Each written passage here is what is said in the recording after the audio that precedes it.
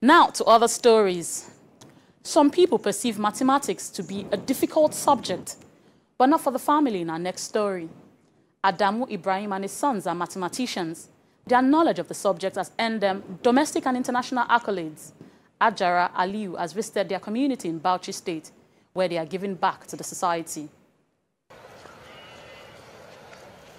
An unusual wealth sits in the midst of an area known as Bauchi, a slum in Bauchi State's northeast Nigeria.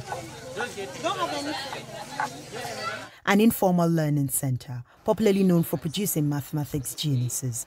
This small garage is a makeshift center to teach several learners in a desperate search for education. The views of many around here is that it should go beyond this and turn into an institution of some sort where scholars could turn out. Sites of several certificates, plaques and laurels depict something extraordinary.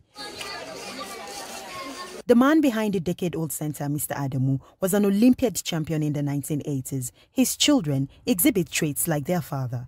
Such as sin squared theta plus cos squared theta is 1, and then we look at some few proofs to support our arguments. The youngest of 6, Yusuf, teaches in the center, a master of excellence himself at 18. He's participated in several mathematics competitions, the Olympiads, NNPC, Cowbell, and the American Mathematics Competition, where he won a gold medal in 2015. He links his success to diligence. Actually, I don't sleep at night. So right from 8 to 4, I study. And then I sleep to another time, let's say around 1. I wake up 1 p.m. and then I continue to study like that. His brother Ismail is studying abroad on scholarship and has been to 5 countries for mathematics competitions. For me, math is like a puzzle.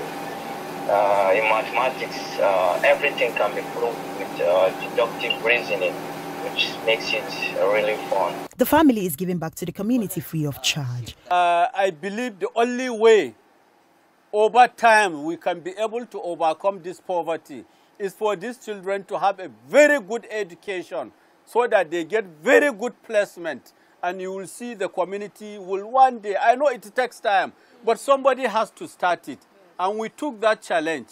We are really happy because we have about 6 to 5 students who they are a school abroad, simply because of this man's contribution. The center has received no external support. Perhaps the UN or any relevant organization could see this as an opportunity to improve a story that has begun to churn a generation of young, eager minds.